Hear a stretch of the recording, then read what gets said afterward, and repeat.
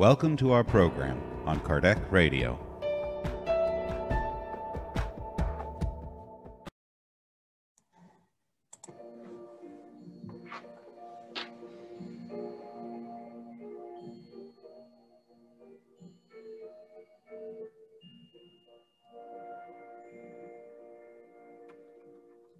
Good morning, dear friends.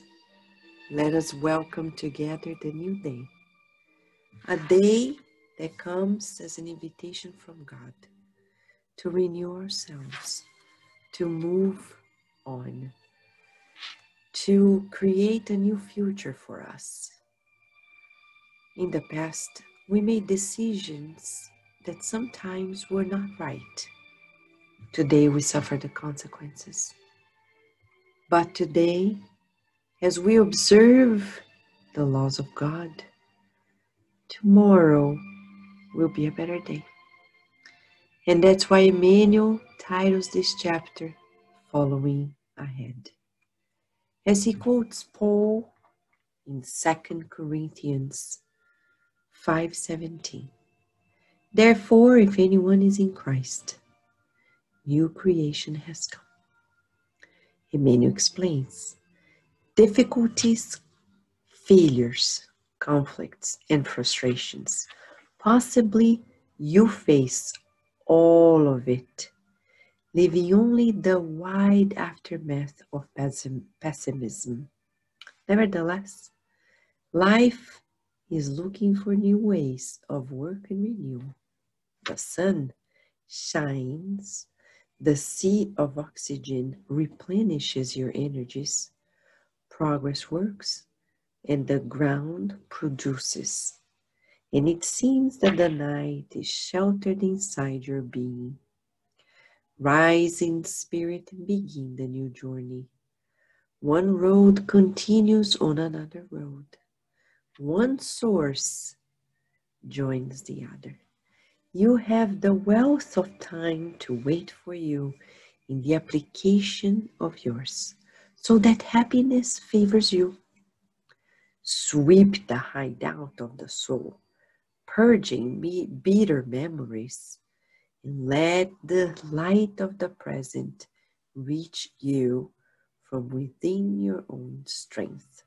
Renew yourself and go on, working and serving. And as you go along the way, between the blessing of understanding and the contentment of being useful, you will realize that all the obstacles and the shadows of yesterday were made lessons and experiences, enriching your heart in security and joy, so you can follow in peace towards the direction of imperishable conquests before the new dawn.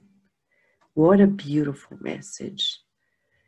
We all have things in the past that we don't approve of, but Emmanuel here has a recipe for us. We need to renew ourselves, go on working and serving with the blessing of understanding and the contentment of being useful. Sometimes we're sad for circumstances that only God knows. But God is asking us, can you please keep helping me? Because I am sustaining you. I know how you feel. God knows everything. As Kardec says in the book Genesis, you see a loving parent and their providence towards their children. Imagine the loving care and the providence of God. Immense. Let us then feel this providence in our prayer today, shall we, friends?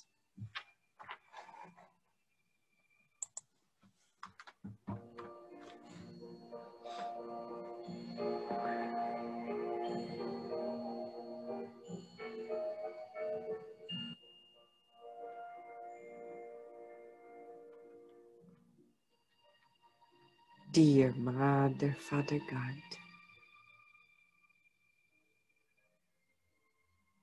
we want to feel your providence, your loving care. We want to feel your infinite protection, your unsurpassing love and peace. And we visualize that your rays of healing light shower upon all of us, enveloping our homes in new healing, in vibrations of peace, radiating to our neighbors, and from our neighbors to our cities, to our states, to our countries, to our workplaces, to the school of children, to the whole planet Earth.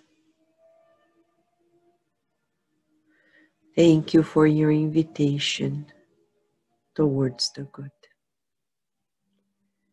Thank you for your invitation towards your love.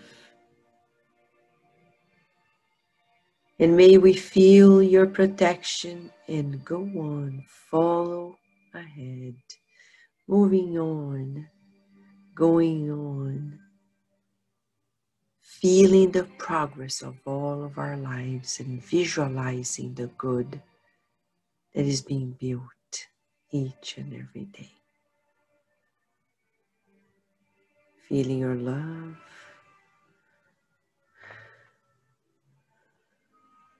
your calmness, serenity, and joy. We thank you for this message, for the spirit doctors who care for all of us, and so be it.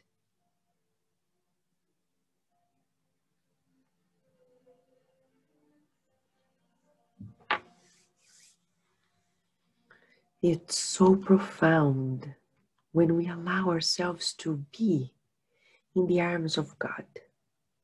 We feel as if we're a baby in God's arms.